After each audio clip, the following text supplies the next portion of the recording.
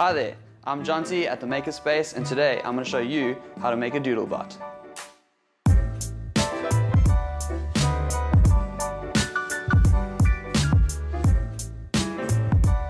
You will need 3 pens, battery, motor, battery clip, tilt switch, and a cable tie. You will also need your doodlebot structure. A template for the structure will be provided in the link below.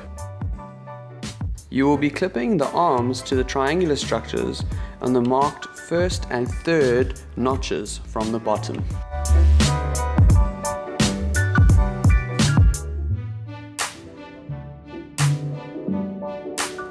You now have completed your doodlebot structure.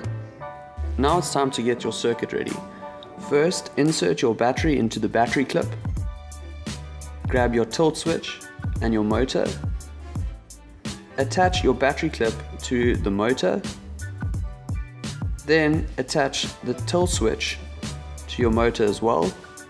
Then complete the circuit by attaching the other end of your tilt switch to the battery clip.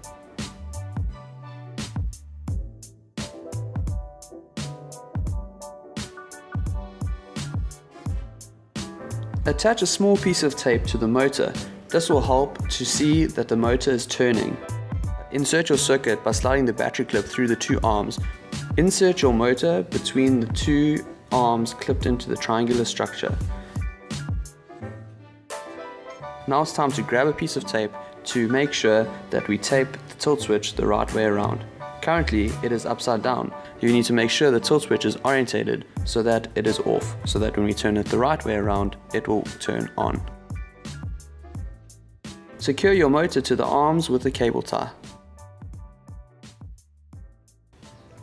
It's now time to insert your pins into the structure.